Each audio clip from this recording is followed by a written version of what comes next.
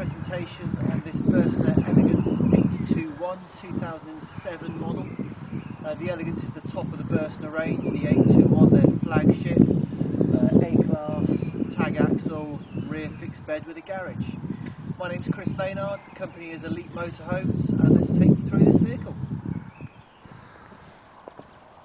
So, the Fiat key would suggest that there is central locking on this vehicle, which there actually isn't, because it's the A-class. Although it's a Fiat chassis, Fiat engine underneath, this air cab is actually built by Burstner, and it doesn't have central locking functionality. So each of the doors, both the cab doors and the habitation door, are all accessed with your Burstner habitation key.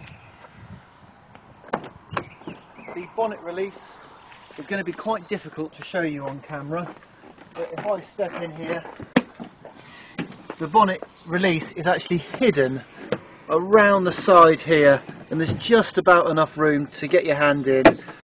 So just for your reference, I don't know how well you can see it, but just in front of the passenger seat there is a rectangular plastic hatch, and your engine battery is located under there. Now that might be considered quite inconvenient if you ever want to jump start or charge your engine battery. To lift all of that floor up to do so might be an inconvenience. So what they give you is a positive and a negative terminal under the bonnet to save you lifting all that floor up. So if you just follow me around here, the bonnet, if you can lift it up, has like this cantilever action on these A-class motorhomes. Might be quite difficult to see. You'll notice the engine, well, it's more the front actually, is built over the top of the engine, so there's limited space in there. It's quite difficult to see. Hopefully it comes out on the video, but just above the fuse box, or to the left of the fuse box cover here, there is a little flap which you lift up, and just where that metal tag is there, that exposes your positive terminal. So that's where your red crocodile clip will clip onto. Your negative is only ever an earth point, so you just need to find a chunky bit of metal, and again, probably quite difficult to see, but just to the right of the engine block there is an engine mount, and that's a really good solid earth there which doesn't rust, where you can clip your negative onto. Okay, you will have all the usual bits and pieces in here, oil fill and dipstick just tucked right down here. You have your coolant here, your washer fluid is here. They give you they've made a spout just so it makes it that bit easier to fill your washer fluid. Okay, we can pop back round the passenger door. Now, again, particularly difficult to see under the seat, so I'll just explain. The Elegances are or the Elegance 821 is a fully winterised vehicle. They have a double skin floor, both the fresh and the grey tanker inside, but also what they build into their flagship model, you have a heat exchanger, and it works both ways. So when the engine is running, you have a pump inside, which I'll show you when we get to, or a switch for the pump inside, sorry, which I'll show you the location of that when we get to the internals. With that pump turned on and the engine running, the heat exchanger will actually warm the water in the Aldi wet system in the radiators, and it'll heat the living compartment whilst the engine's running if you want it to do so. But also on the reverse, when you are, for example, an ideal vehicle for going skiing in the Alps with, you have sub-zero conditions. Diesel does actually freeze, although lots of the modern petrol stations in the Alps now have additives in the diesel to help prevent that. But this is a 2007 vehicle, 13 years ago. An issue they identified was that the diesel would actually freeze, so you couldn't start your engine. So with the heating system, the Aldi system running inside, and again this pump turned on, the heat exchanger works in the reverse, where it will actually pre-warm the engine and also around the diesel tank to try and help prevent the diesel from freezing. So part of that system is actually under your passenger seat. The other part, not that you need to do anything, but just so you know where the location is, the pump is here for your heat exchanger. But like I say, the switch for that is located inside in the kitchen area. Because of the double skin floor, you have storage all the way across to the other side, loads and loads of storage in this Burstner model, along with your garage at the back. In here you have, it might look a bit of a mess, but this is your what's called your e-box. This is effectively the brain of the motorhome. All of the 12 volts run through your e-box. You have all of your 12 volt blade fuses. They are labelled, but they're labelled in German, so I suppose it's a Google Translate job for that. Or of course your operating handbook will in fact tell you what each of the fuses do. Just behind the door you have the fill for your diesel. Please do not get that confused with just a bit further along the fill for your fresh water. This does say Wasser on it, which is obviously the German for water. However, it's black in colour, same as your diesel, and we have had customers previously that have got these mixed up. So it's just really important that you obviously don't get them muddled up. Fill for your diesel is of course pretty self-explanatory. Fill for your fresh water is nice and simple. You put your hose pipe into the side here. If you want to fill the tank, then just keep going until it's full. Basically there's an overflow and you'll see water running out underneath the vehicle through the overflow. Alternatively, there is a digital gauge inside which will tell you the level of your fresh water tank.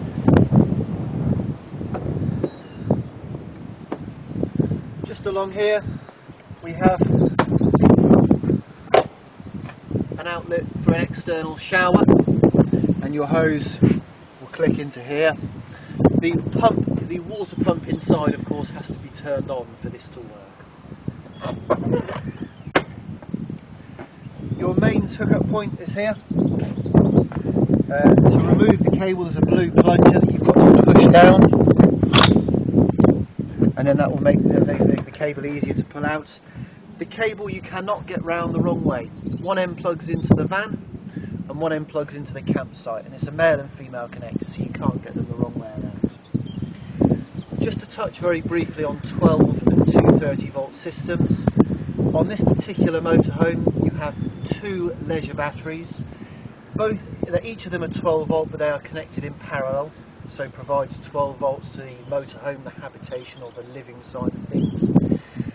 All of your lights, your water pump on board are 12 volt.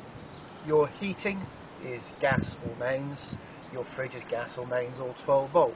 So if you want to free camp, you want to park in the middle of a field where mains hookup is not available to you, you can do so. The TVs on board this particular vehicle are 12 volt as well. So you can actually run the majority of your appliances. However, if you want to run a mains appliance, then you have got to hook the vehicle up to mains. A mains appliance will have a 3-pin plug on the end of it, so microwave, hairdryer, phone charger. If it's got a 3-pin plug on the end of it, then you will require mains to power that device. To touch briefly on charging, when the engine is running you have a split charger on the alternator which will charge all 3 batteries, so your engine battery and your 2 leisure batteries at the same time. With the Burstner they fit the e-box, and so the mains charging will give a high ampage charge to the leisure batteries, but there will also be a 2 amp trickle charge on the vehicle battery, the engine battery as well. The mains charging is a floating charger, so you won't overcharge the batteries. When they're full, the charger will just stop basically, and as the voltage drops, or the amp hours drop in the battery, the charger will kick in and top the batteries back up again. Just to the right of the mains hookup port you have your Aldi gas vent. You don't need to do anything with this, there's no cover for it, you just so you know what it is. This is where all the exhaust gas, the burnt gas comes out of. Another nice feature that they put on the Elegance 821, you have a big garage door, but it's the same size on both sides, so to the other side of the vehicle. And I'll just take you around that side because we have things like the drain for the grey water and boiler and things like that around here. This particular vehicle's had a tow bar fitted by a previous owner. There's a few valves to show you in here. So you have the main on-off valve for your grey water, and there are also a couple of drain points for winterisation. If we just focus on the grey water tank, it's worth stressing, again, motorhome owners will already know this, but for first timers, your grey water tank is absolutely nothing to do with your toilets, sewage or waste whatsoever. That all goes into a cassette which is further down the vehicle. Your grey water is basically all the water that goes down a plug hole, from your shower to your kitchen sink to your bathroom sink. That all goes down into a grey water holding tank. Now when you're on your campsite, on your pitch, the etiquette is of course to have the valve closed off so that you collect all of the water in the grey water tank. The majority of proper campsites will have a drainage area. It looks a little bit like a cattle grid that you drive over, and then you can dump your grey water.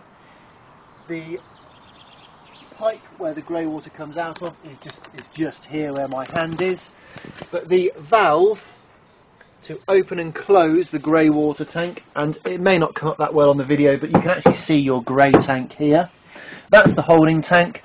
The valve is currently 90 degrees to the flow of the pipe, which means that it is closed. And to open it, you just turn the valve in line with the pipe. I'm just going to let this grey water just come out onto the ground here. You shouldn't really do that, but I know that this has only had fresh water in it. This is just, we've just put a bit of water in to test for the workshop, ready for the next customer. You may have noticed there are two coloured pipes, both with a yellow tag on each one. If we lift this tag up on the red pipe, that will drain the water out of the water heater, and on the blue pipe, that will drain the fresh water at the lowest point in the vehicle. I'm going to come back to those later on in the handover, but just make a mental note of where they are, because at some point we'll have to discuss winterisation and draining your vehicle down. Okay, so the previous owner of this motorhome has had what is quite an expensive awning fitted with sides, normally associated with race meets, race teams. It's a very robust, strong awning, very sensible feet for stability. I'm just going to show you the shade side of this awning. Just one thing to note, there are two hexagonal nuts with an internal thread, and they just locate here and here. I've already pre-removed those just for ease for this video really, but when finished with the awning, these do need to be threaded back in for security for the awning casing for when you're travelling. So,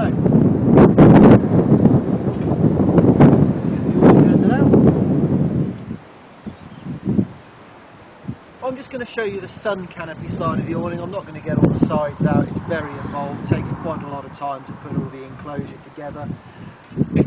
You are just going to use what I call the sun canopy. It really is for exactly that, just purely for shade cover. If you put all the sides on, then of course it makes it more weatherproof, but if you're just going to use it, as I'm about to show you, then for shade cover only. I wouldn't leave it out in heavy rain, and I wouldn't leave it out in heavy winds. And we're just going to wind the awning out.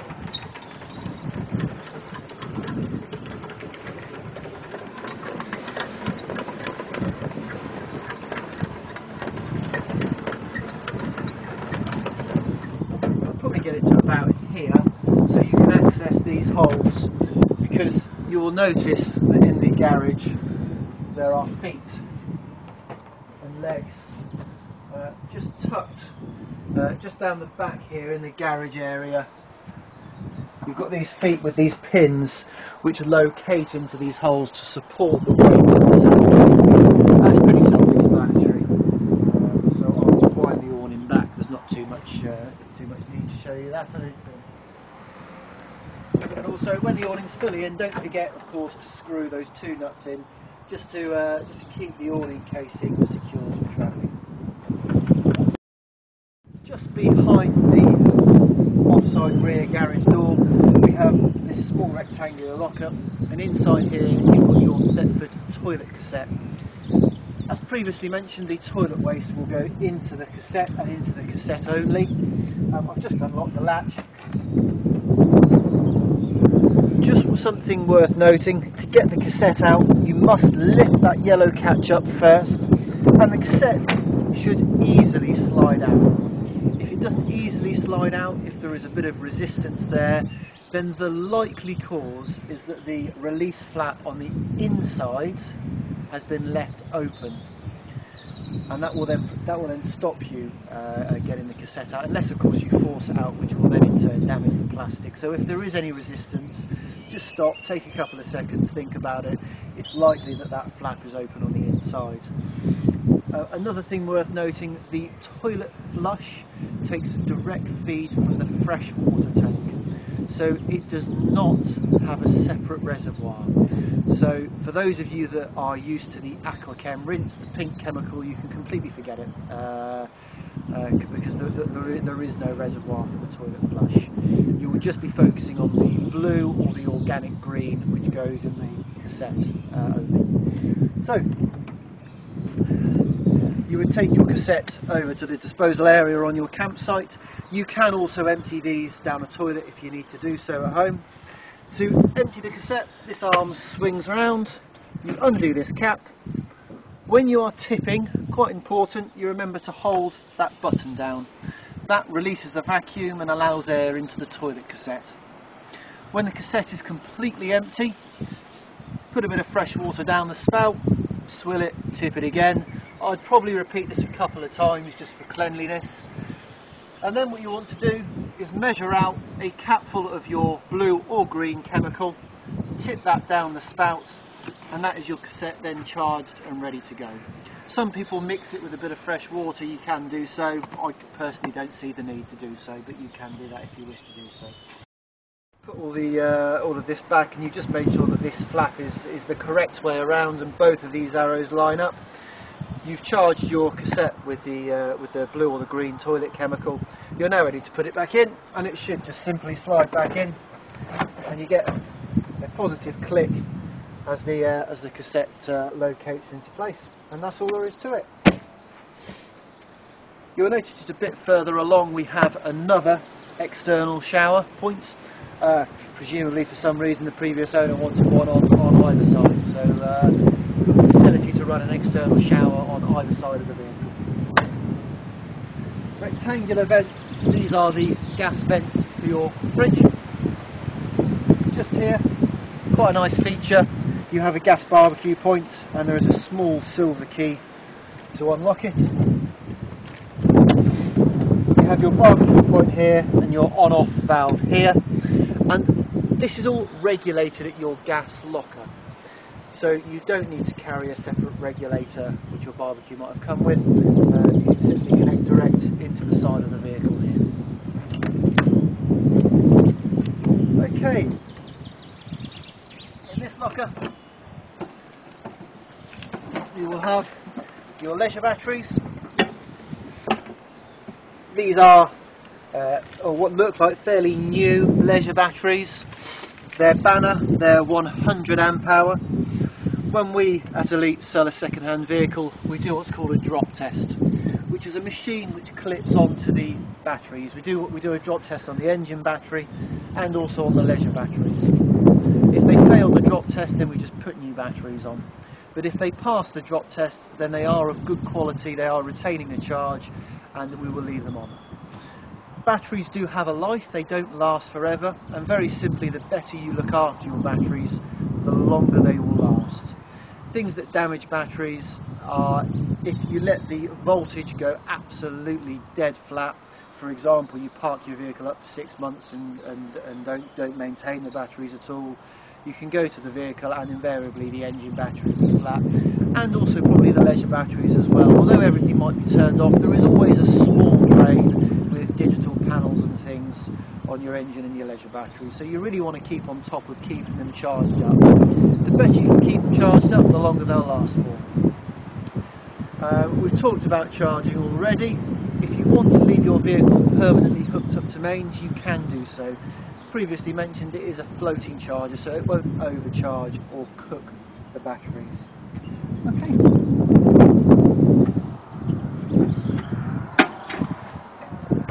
Just to the right of the battery locker, we have the gas locker. We have space in here for 2 gas bottles.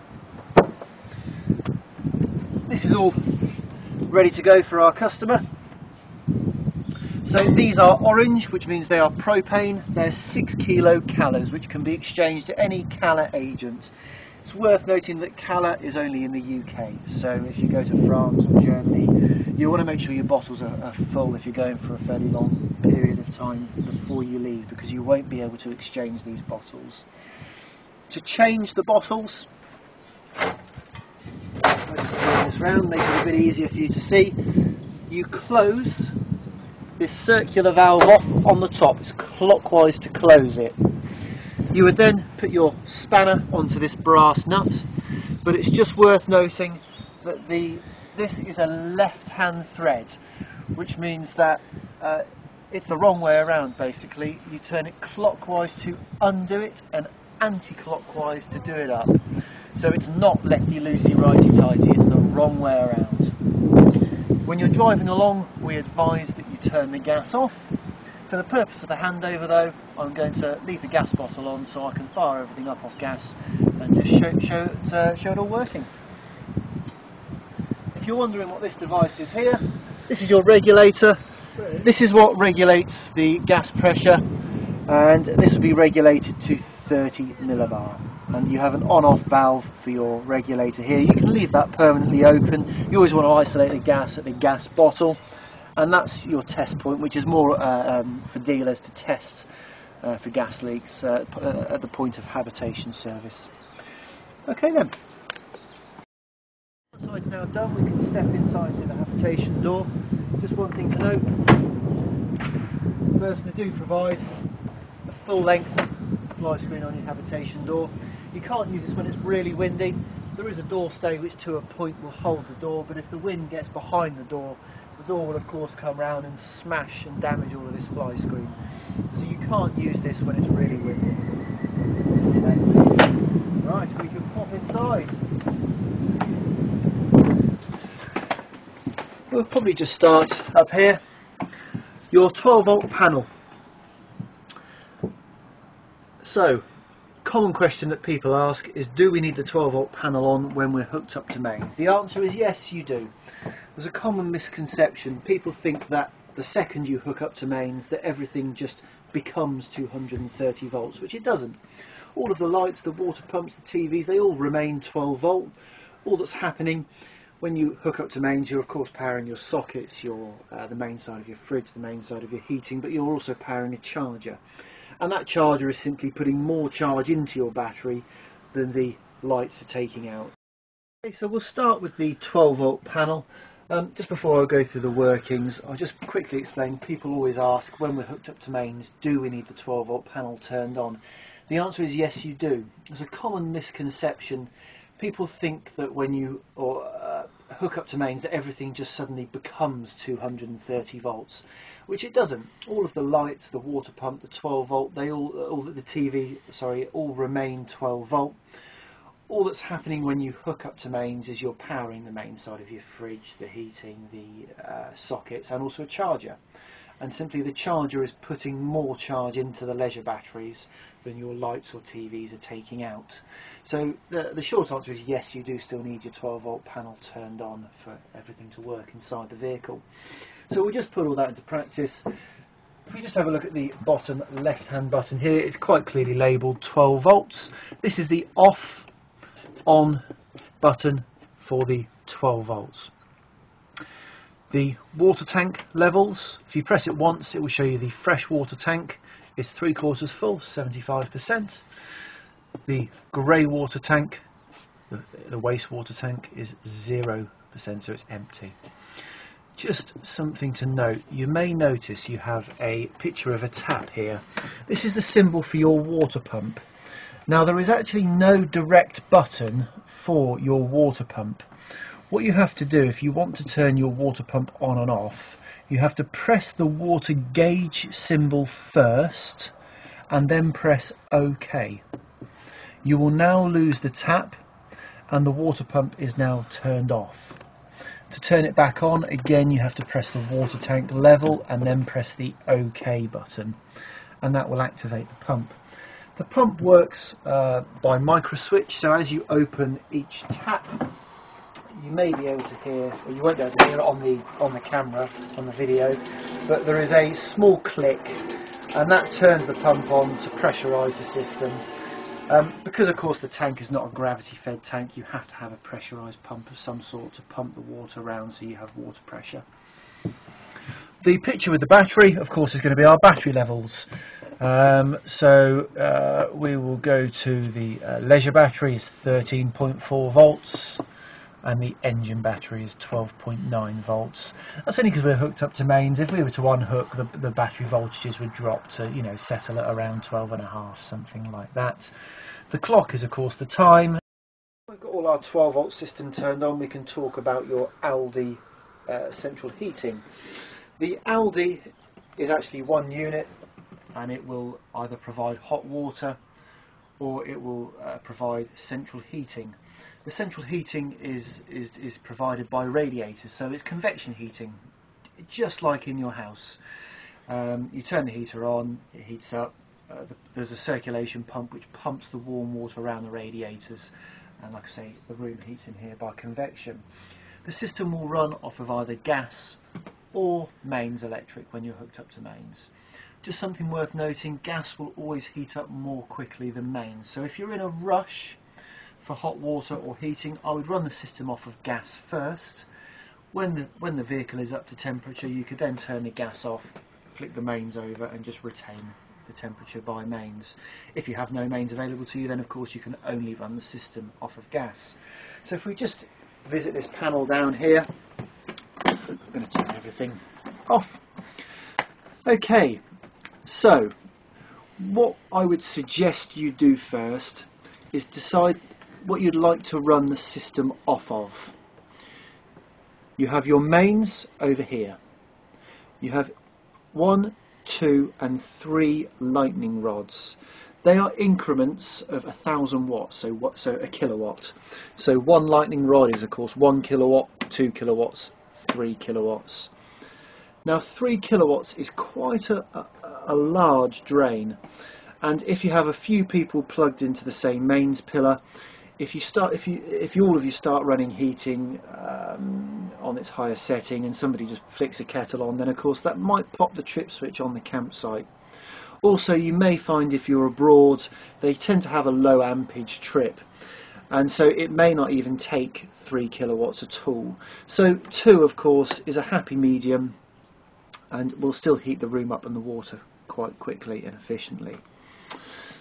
The next setting, you need to tell the system what you'd like it to do. Do you want,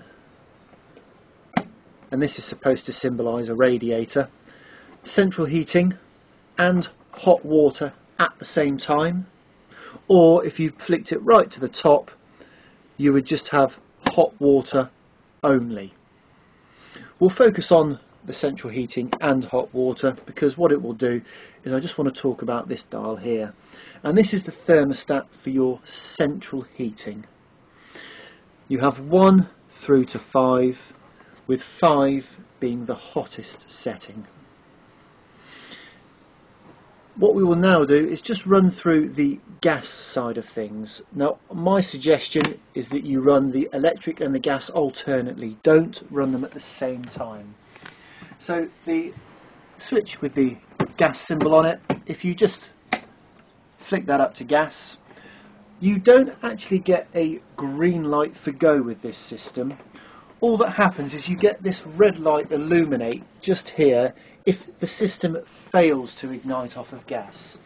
Now if it fails, it will fail within the first 30 seconds. If the vehicle has been parked up for quite a long time, that can happen. Turn it off, wait 15 to 20 seconds and then just flick it back on again. If it continues to fail, then you need to start checking the obvious things like, is your gas bottle turned on? Have you run out of gas? If you've just changed your gas bottle, there may well be a bit of an airlock in the system.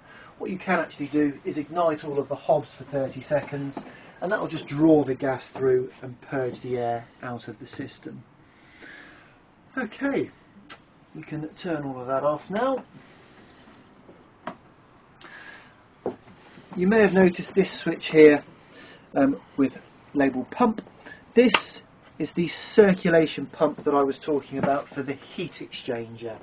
So with that pump turned on, like I say, that will run warm water around the engine bay, around the diesel tank, sorry, and it will do the reverse. When the engine is running and you turn that pump on, that will run warm water around the radiators and heat the living area in here as well. So whilst we're in the kitchen area, we'll just very briefly run through the basics of the cooker. I'm sure you're familiar with these, especially if you've got a gas cooker at home. To release the gas, you would turn, push and hold this, and then of course you've got your electric igniter here, and you would hold that down for about 5 to 10 seconds to allow the thermocouple to heat up. Nice blue flame is what you're looking for. If you've got a bright orange flame, then you've got a problem. Normally the gas and air mixture is not quite right, and that is more often than not, people have a tendency of cleaning the hobs with a cream, and as the cream solidifies, then it blocks up the gas jets, and that therefore pushes out the gas and air mixture to the incorrect ratio, and that's why it may be one of the causes of an orange flame. So we'd advise just cleaning with a clear spray instead. So exactly the same process for your grill, the top there, or your oven just down there, and you have an oven light as well, which is a 12-volt light, works off your laser battery. So something nice and easy. Your fridge is a 3-way fridge. You can see here it will work off of gas, it will work off of mains. The battery is 12 volt. Now it's worth just mentioning that the 12 volt side of the fridge, that takes the feed from the split charger on the alternator. So that does not run through your leisure battery, i.e. if you put the fridge onto 12 volt, it won't flatten your leisure battery, it just won't work. So that will only work whilst the engine is running on 12 volts. The nice thing is you'll see you have an auto function here, and you can put the fridge onto auto and it will do everything for you. So if you park up in the middle of a field, there's no mains hookup available to you, then the fridge will select gas and will start to chill down off of gas. If you hook up to mains, it will sense that there is a main source available and it will switch over to mains for you. Or if you start the engine, then it will switch over to 12 volt and will retain the temperature on 12 volt. Just worth noting with these fridges that the gas and the mains will get the fridge cold. The 12 volt just keeps it cool. It is not as powerful as the gas and the mains. So you may wish to just chill your fridge down for an hour or two before you load it up. Just another couple of things to note here. The thermostat, that being the coldest, you can of course turn the temperature down. It just depends on the outside ambient temperature really.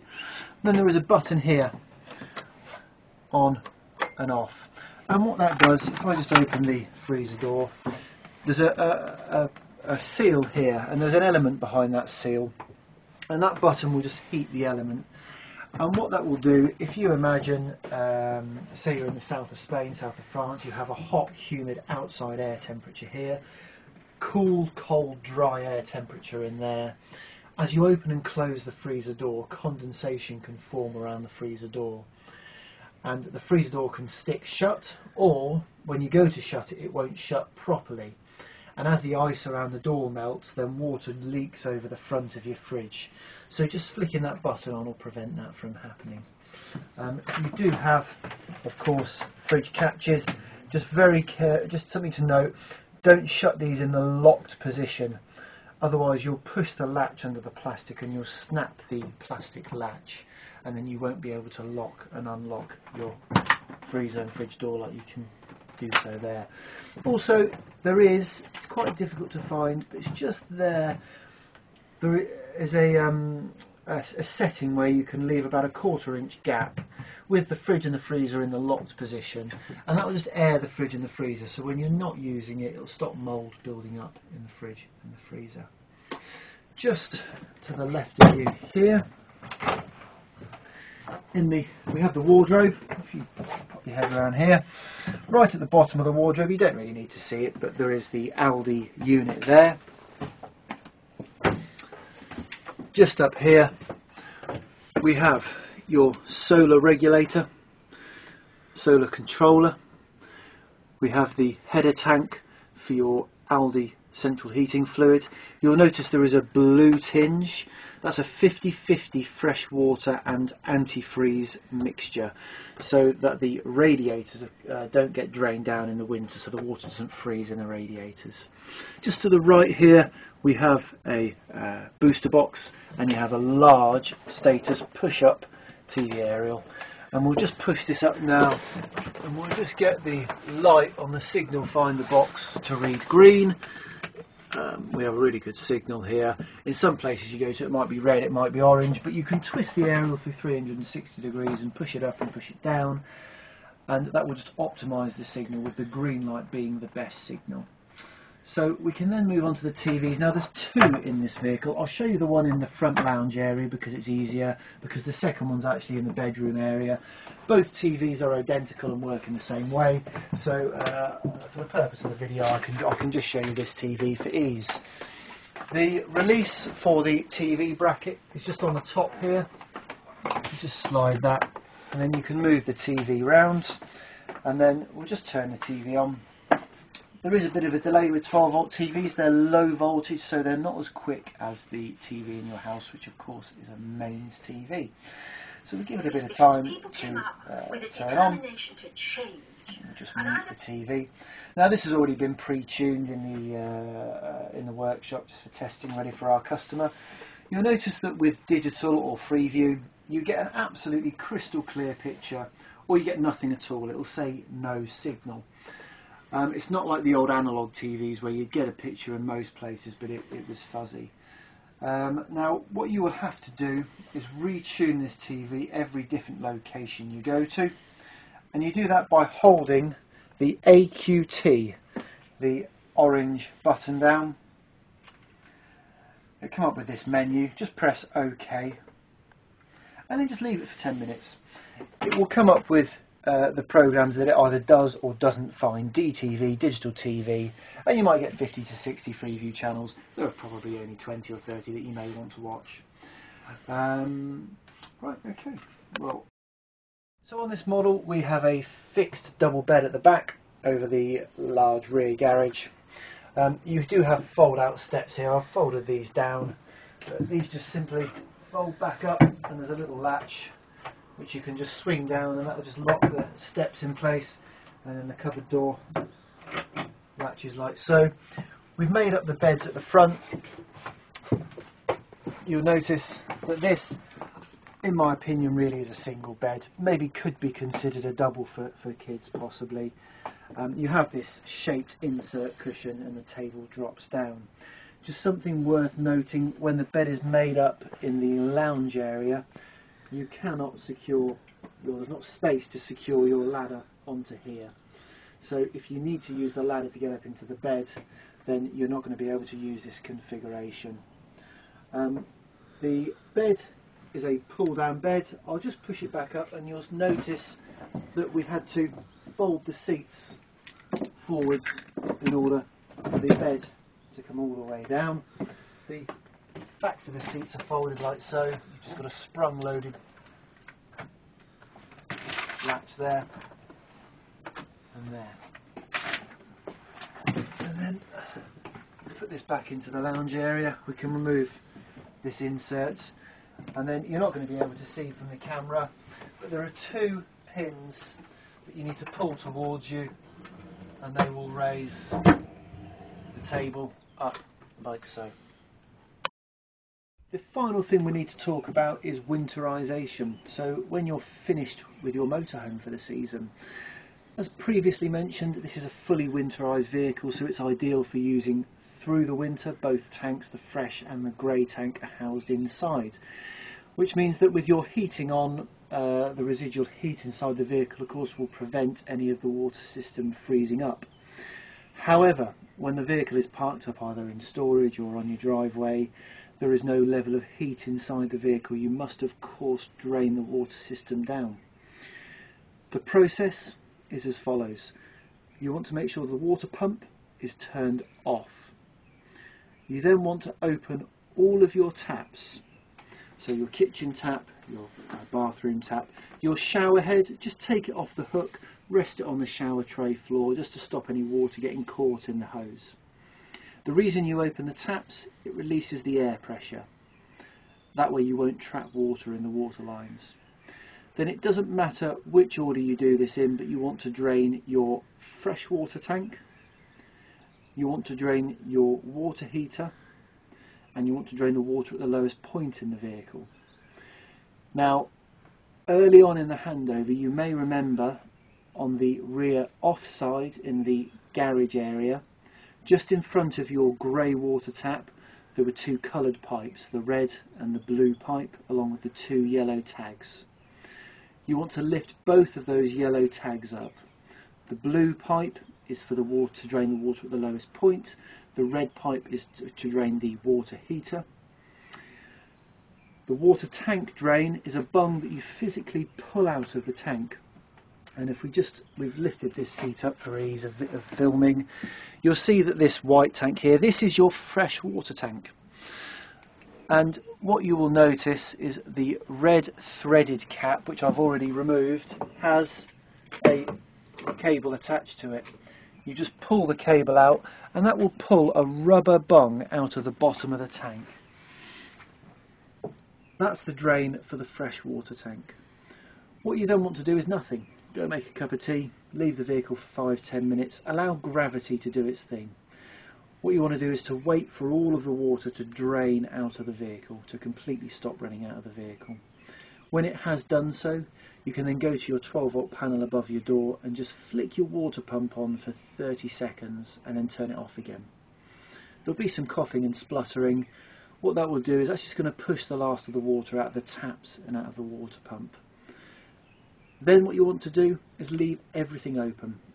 People tend to have a habit of going and closing all of the water, all of the taps, all of the drains, but there's no need to do so. Leave everything open, just so that if there is any expansion of water inside the tap, the water will come out of the end of the tap instead of freeze inside the tap and do any damage.